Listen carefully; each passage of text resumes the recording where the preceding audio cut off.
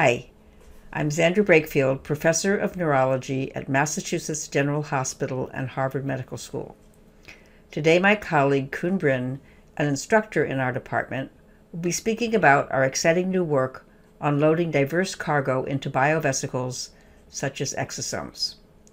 This includes DNA, RNA, and protein in various combinations for therapeutic purposes. I'll now hand over the podium to Koen.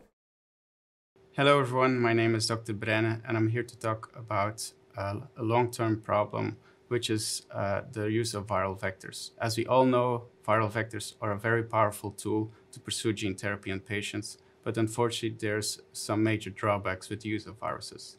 We want to overcome this viral vector issue with our technology. For example, overcoming the immunogenicity, which occurs when you have a readministration multiple times of the same kind of virus, or, for example, the long-term expression of transgenes, which is a huge issue for example, for gene editing, or let's say the small amount of cargo that you can transport at once by AAVs, and the restriction, for example, of viral genomes, so you cannot transport multiple biomolecules at once.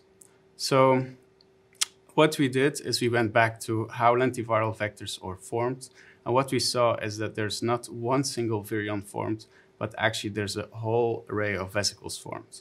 On one side, you have this infectious virion that has all the components necessary to introduce its transgene into a recipient cell. And on the other side, you have this vesicle that has only host components. This latter actually is present in the secrete of every healthy cell. And now people even hypothesize that viruses use these natural pathways to produce their virion. So there's a lot of interest in these vesicles, which we call extracellular vesicles, or in short, EVs, or sometimes we address them as exosomes. So why is it so interesting? Because we can mold our vector how we want it to. So we can put therapeutic agents in them.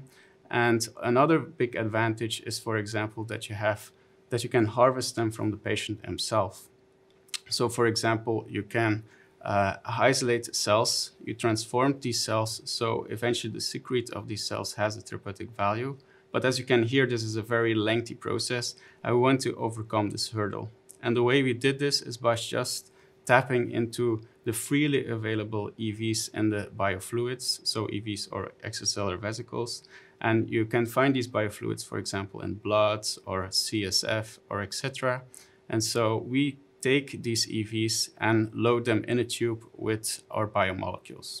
And the way we do this is as such. So we use synthetic biology to reprogram biomolecules so they associate with EVs.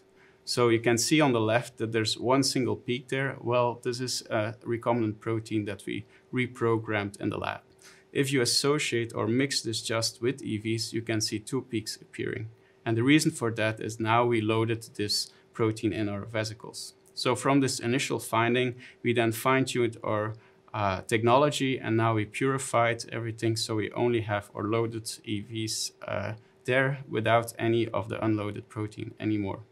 So how we know that this is true? So we have this assays where, for example, like this one here, which is a nano-resolution assay that checks in one single EV multiple kinds of molecules. So we can see with the blue dot, which represents actually the cargo that we loaded in these vesicles. And on the other side, you see that it's colocalized with a red and a green dot, which represent the EV markers.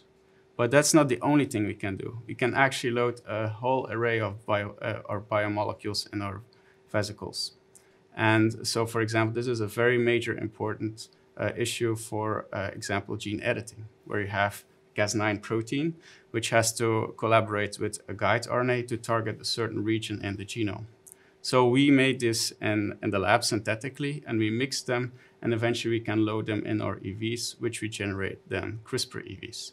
These CRISPR EVs then we load or expose to cells, and you can see in this figure that we get from a wild-type green cell to a knockout non-green cell. And so we can measure this fluorescence over time, because in this case, we are generating a knockout.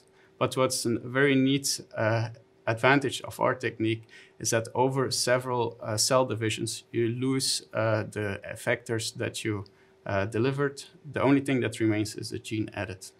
So with this clean system, I want to tell you that we made a platform. So this is an extracellular vesicle platform that uses natural occurring EVs from biofluids to overcome immunogenicity problems that we see with viruses. But we also expand the cargo size, for example, what we have in AAVs for Cas9. So Cas9 is a huge genetic burden on AAVs. By making it a pre-made biomolecule, we load it in these kind of EVs.